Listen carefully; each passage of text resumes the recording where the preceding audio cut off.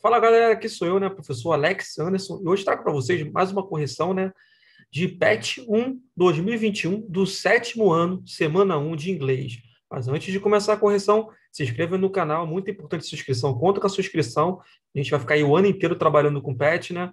Deixa aquele super like aí no vídeo, compartilhe esse vídeo, né, com seus amigos, grupos de WhatsApp da sua escola, da sua sala, e ative o sininho. Você que fizer vídeos, né, de PET, de correção de PET do sétimo ano, de todas as matérias que serão notificadas. Vamos lá para o que nos interessa.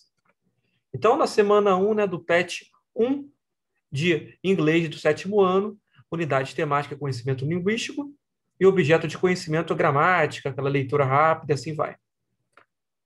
Recapitulando, né, present continuous tense, tem que ler isso aí, né, porque isso aí vai te ajudar a responder as questões, então dá uma lida aí no seu PET, hein.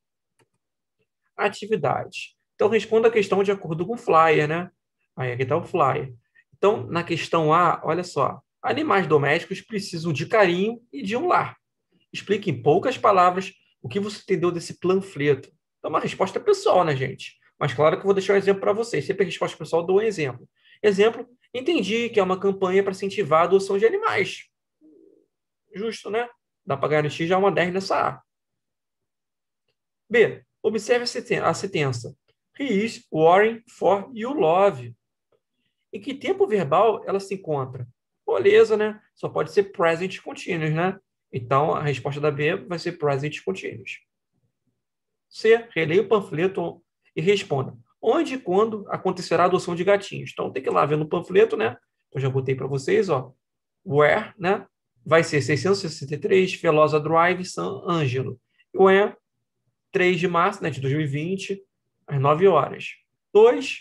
Então, marque a coluna, né, de acordo com o animal, né? Molezinha, né? Então, por exemplo, cadê o Baby Shark aí? Cadê o Baby Shark? Então, o Shark só pode ser o E, que é tubarão, né? Lion é leão, é D. Turtle é B, é tartaruga. Bird é A, pássaro. E C, cat, né? C de cat mesmo, que é o gato. Então, a resposta 2 ficou E, D, B, A, C, hein, gente? E 3, né? É só você marcar o X, né, na alternativa correta. Então, A, you are play with the dog. Então, are play, né? Na A vai ser C. Na B vai ser A, né? I'm play with the turtle. E a C vai ser B. It is play with the ball. Então, na A ficou aqui, ó. Na 3, na A ficou C. Na B da 3 ficou A. E na C da 3 ficou D. Beleza? Só isso mesmo, molezinho. Então é isso, gente. É mais final de correção de PET 1, né? 2021, do sétimo ano de inglês, semana 1, né? Se gostou ou não gostou, deixa nos comentários.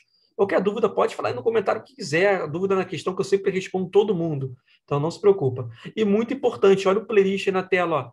Esse playlist mostra, né, todas as matérias, a correção de tudo, gente. Tem correção de todas as matérias do sétimo ano, semana 1, né, do PET 1 2021. Então, acabou de fazer a correção do teu PET de inglês, vai lá fazer o outro, né? Até porque está valendo nota agora o PET, né? Na sua carga horária. Bons estudos.